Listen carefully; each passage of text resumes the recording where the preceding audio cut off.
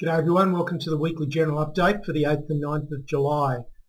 And we had a holiday during the week in the US, Independence Day holiday, and so trading on Thursday and Friday was a little bit restricted. We'll see the full US trading session start up next week, and we've also got the start of their reporting season as well on Monday night when Alcoa releases their results. So next week will be a very important week in the US. Just a quick reminder, this is general advice only. So quick summary of what happened last week. The S&P in the end lost 8 points with a fairly substantial reversal on Friday night, and it had been trading significantly higher prior to that. So the question is this counter trend rally? So my fundamental position is that the main direction is down. We've had 5 waves to the downside from April. We're now completing a counter trend rally.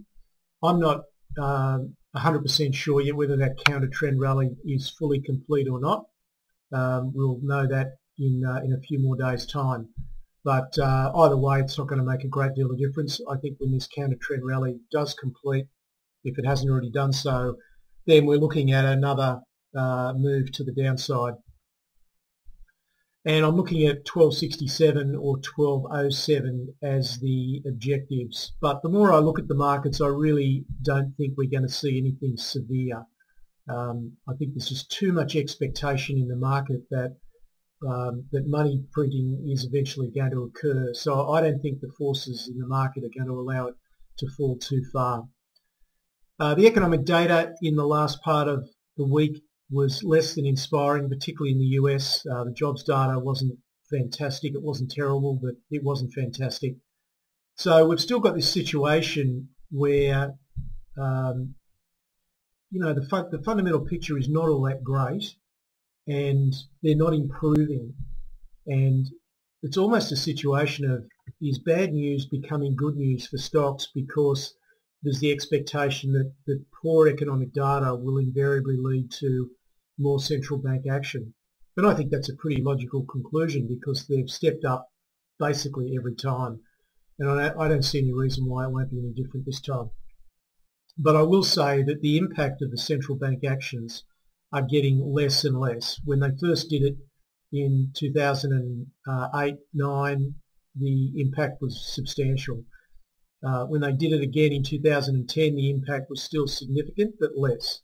And the impact last year, less again, and I think we're going to continue to see that trend.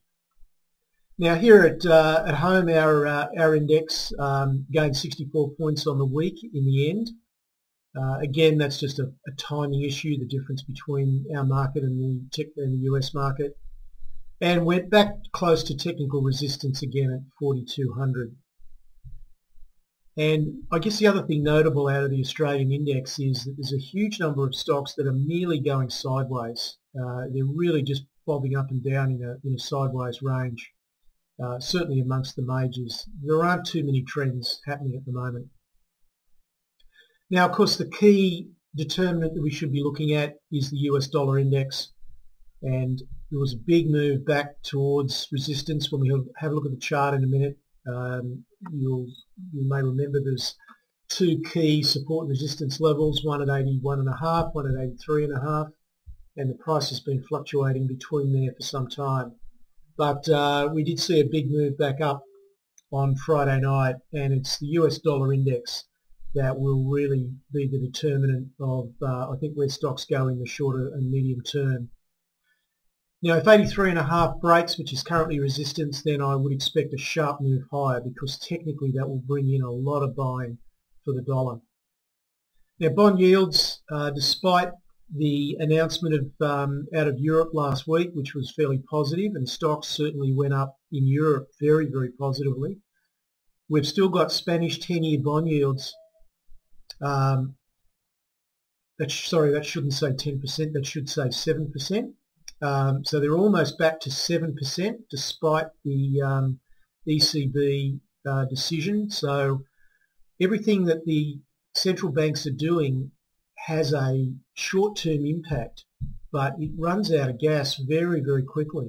So Spanish yields, after the ECB made that announcement, dropped from 7 down to about 6.3, but it's only lasted just a handful of days, and we're back now at 7%. So as I was saying earlier, the impact of central bank actions is just getting weaker and weaker. And Italian bond yields also went back up again above 6%, so not looking overly flash in Europe still.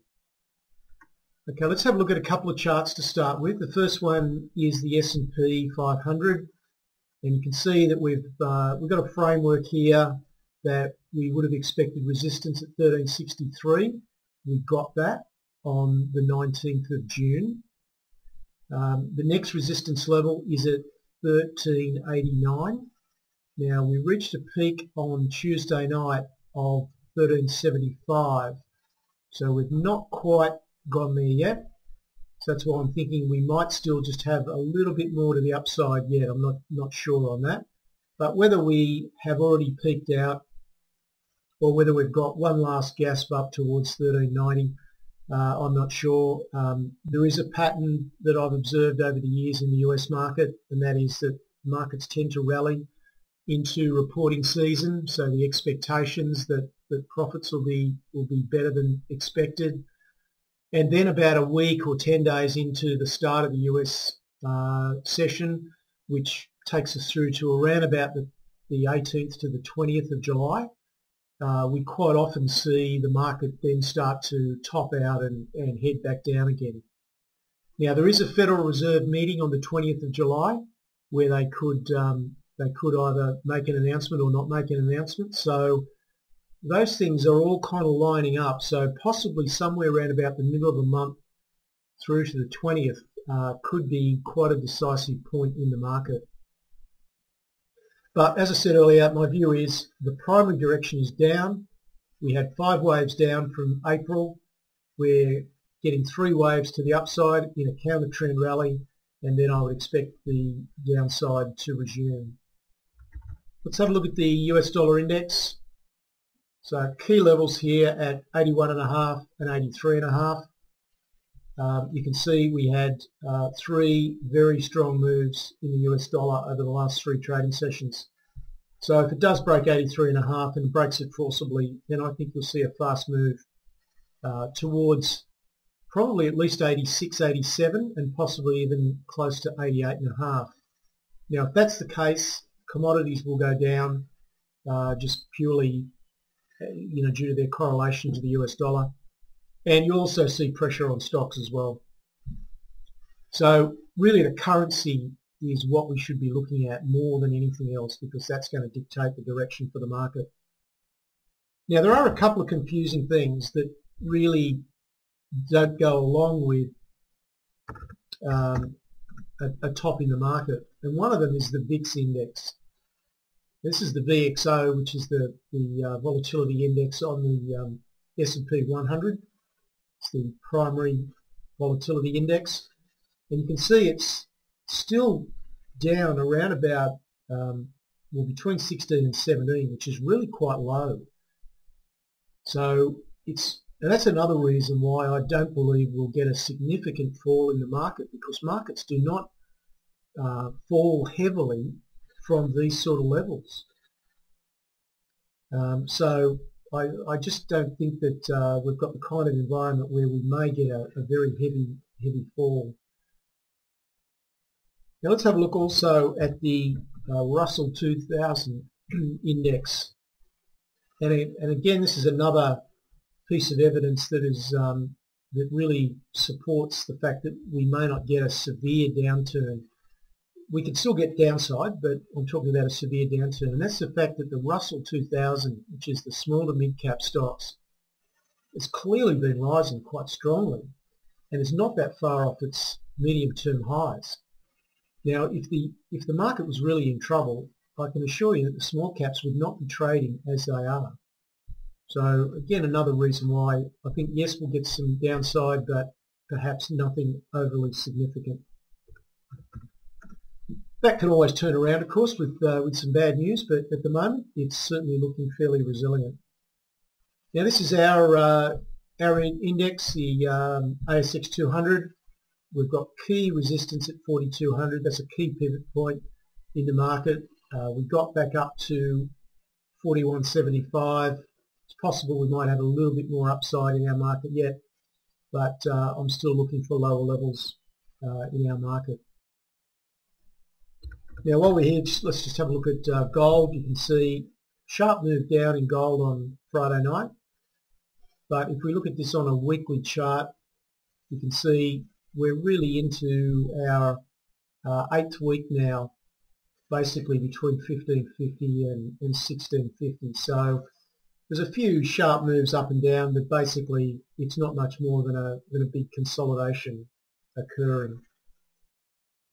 Let's have a look at the stock indices that go with that. This is the GDX. And you can see also it's had a nice recovery, but really has been going sideways since then. And let's look at probably the most widely followed index, which is the HUI index, and looking very similar. So not a lot of encouragement in those charts in the short term, but they've certainly rebounded off their lows. Let's have a look at oil. This is Brent crude, but let's have a look at the main one, which is light sweet crude. We had a significant drop from 110. We got down to 78. Had a huge rebound on 2 sessions last week, but then finished Friday night with the US dollar moving up so strongly. Oil sold off again, probably about 4 or 5%. So not looking particularly flash there from oil. So oil is certainly saying that there's economic troubles ahead, but the stock indices in the States are not really reflecting that. So we certainly do have some confusing data, to say the least. Okay, so just to summarise on gold, it ended up losing $15 on the week, but it was really some pretty positive moves amongst that. We've got technical resistance in this 1620 to 1650 region, and I wouldn't say that a break of that 1550 support and maybe a quick drop down to 1450 might finally clear the way for gold. My view is absolutely unchanged. In the medium to longer term, I fully expect to see gold above $2,000 an ounce within 6 to 12 months. We had 34 months of consistently rising trend in gold. We've now been consolidating for 10 months. That's not unusual. We could go a few more months yet in consolidation before we hit the lows. It still doesn't change the picture at all about where I think gold is going. So if you are a bit of a gold bull and you've got positions in gold, or you may even own gold bullion, then I certainly wouldn't give up on it yet. Now copper fell a little bit on Friday night to $3.40, but again this is another one of these conflicting indicators. We've got oil looking very weak, but we've got copper remaining quite remarkably strong. And at $3.40 most copper producers are pretty profitable. And there's the chart on copper.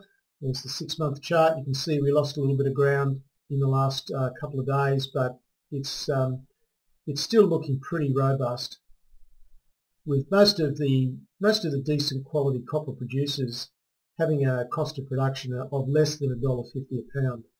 So with copper trading at $3.40, you can see they're still extremely profitable. So just to finalise, in terms of the most likely outcomes, I think we will probably see markets just stumble backwards and forwards into the start of the US reporting season, depending on how that goes. I believe that the US corporates are at the top of the cycle in terms of margins and earnings and probably PE multiples. So I don't see a huge amount of upside from here. I think there's more downside risk than upside risk. But it doesn't necessarily mean that the market needs to fall apart either.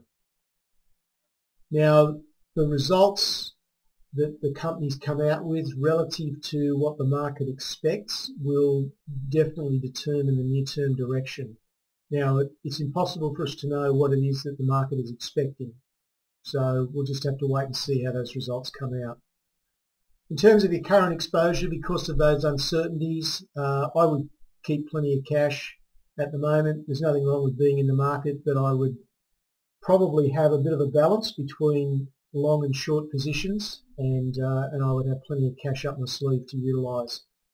The other thing that's important is don't get caught with a fixed view of what's going to happen, because really the markets could go either way. So I would just keep an open mind and just basically play the market as it comes. So that's it for this week. Talk to you next weekend. Cheers.